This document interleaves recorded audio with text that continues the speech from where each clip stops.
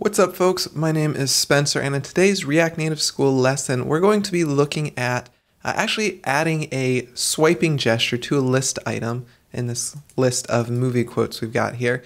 We'll add a swipe to the right, swipe to the left, and actually interacting with that. To do this, we'll be using my favorite library as of late called React Native Gesture Handler. So with that all said, let's jump into the code. I'll give you a quick overview of what we're starting with, then we can start actually implementing this swipe actions into our application. So what I've got here in this app.js is just a basic flat list where we're rendering out a list of movie quotes. There's nothing special to this flat list. It's basics. I've got another video on the specifics of a flat list if you want to learn that. But what we can see here is we've got a list item component. This list item is going to copy over all of the data from an item, so an ID and the text. And then we've also got two functions being passed as props to this list item component. One that is going to be called when we swipe from the left and kind of pass over a margin so that it stays open, and then the other one we're going to have a action that we can swipe to kind of reveal it on the right, and then we can press that action. Inside of the list item, it's very basic, just a view rendering some text. We've also pulled in that on swipe from left and on swipe from right so that it's, or on right press so it's ready once we're ready for it. So in my example, I'm using Expo, but if you're using pure React Native, that's perfectly fine. If you're using pure React Native, you're going to import the swipeable component from React Native Gesture Handler, like what I've just pasted in here, import swipeable from React Native Gesture Handler /swipeable. In my case, since I'm using Expo, I'll import from Expo the Gesture Handler library, and then from Gesture Handler, we'll actually use destructuring once again to pull off the swipeable component. So the swipeable component is just going to wrap whatever component you want it to. So in this case, we want to wrap this entire list item, so we'll just go ahead, render out our swipeable. Go ahead, wrap the entire component. And now if we render this, nothing's actually changing because we haven't passed the necessary props. We'll do the swipe from the left first, and to actually do this, what we'll do is add a render left actions prop, and then that's going to actually return a component which we'll go ahead and put into a component called left actions. We'll go ahead and define the left action as just a normal component. In this component, we'll go ahead and return a view which has some text in it.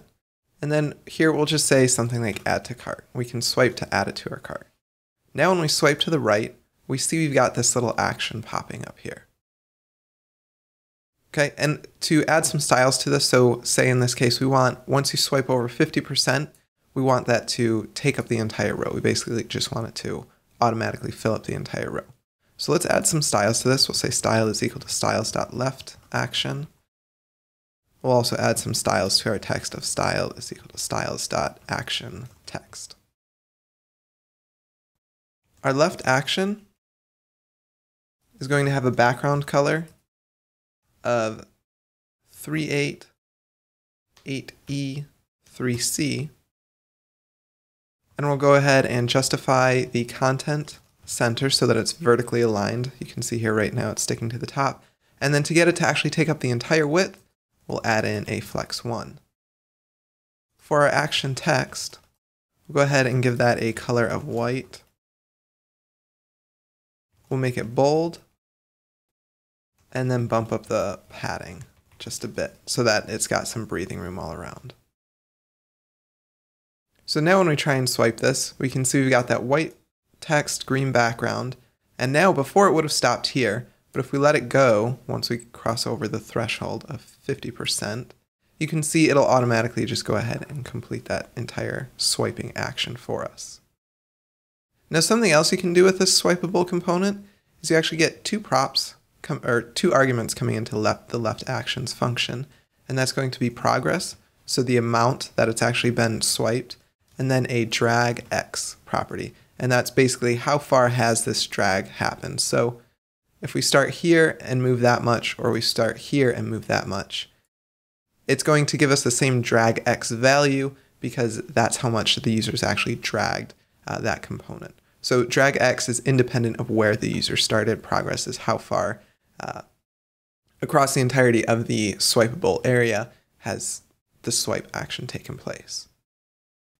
So what we could do with that, let's say we want to make this text expand as the swiping is going on. So what we can do is first import the animated component. And these progress and drag X are going to be animated values, which means we can use interpolation.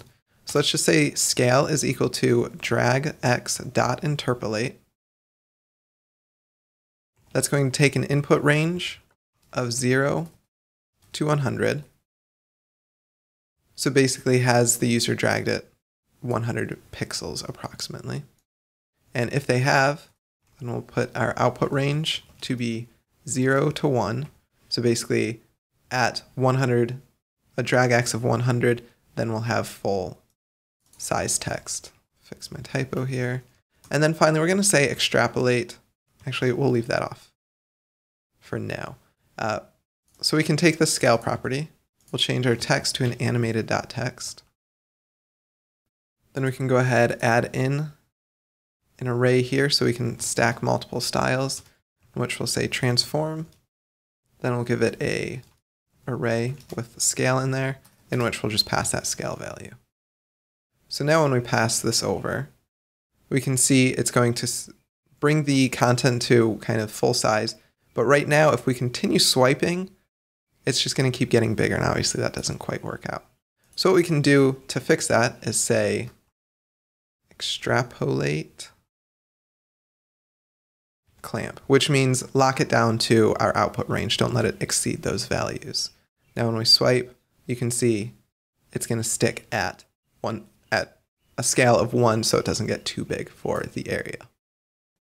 And then to actually get our onSwipeLeft function to call, we can go down here to our swipeable component, and we can say onSwipeable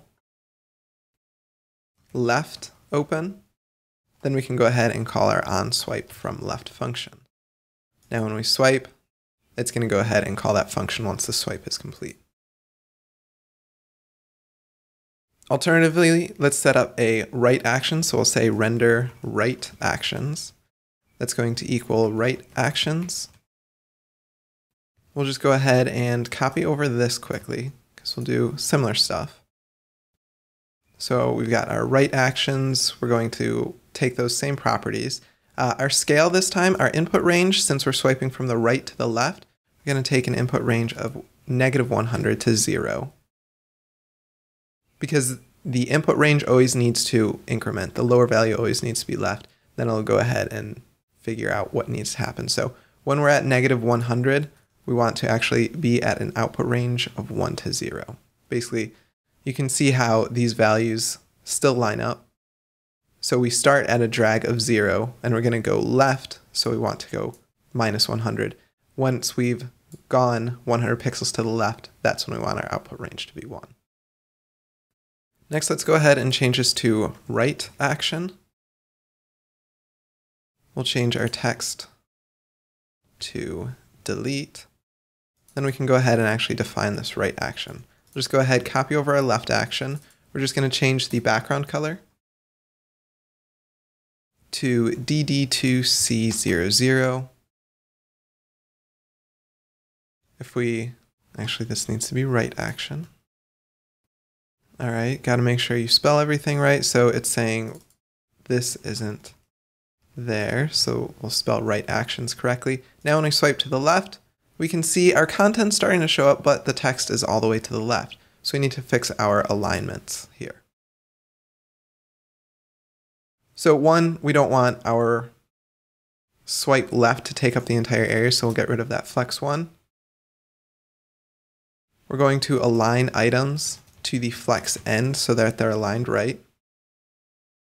Now if we save this, swipe left, we can see it's showing up. It's all looking good here. Now to actually get our button to press correctly,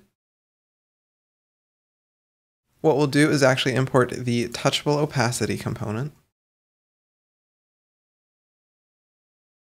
And we can go ahead and wrap this view that represents our right action in a touchable opacity. And then we need to pass that onPress to it. The way we get the onPress is we're going to have to make some changes to our right actions. So we'll change this from 2 arguments to just accepting some props. So what we'll do is use object destructuring here, and then we'll add progress, drag X, and onPress to this.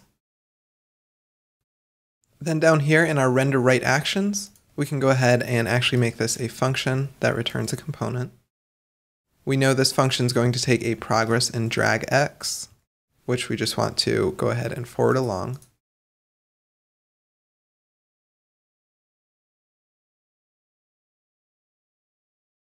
And then we also want to make sure our onPress is going to be that on right press. So now when we swipe left, we've got this little area popping up, and if we press delete, we see we get that pressed right. If we swipe from the left to the right, all the way, then we get this add to cart from just that action. So this is how we actually use the swipeable component from React Native Gesture Handler, which works in Expo or pure React Native, to quickly and easily build high quality swipeable components, which reality is it's a very common UI pattern on both iOS and Android. So it's something that you'll probably want to implement in your application if you've got any sort of list-based actions rather than pressing some buttons and more buttons. It's just a good way to quickly build some different interactions for your users. So I hope you found this lesson valuable, and I'll see you on the next one.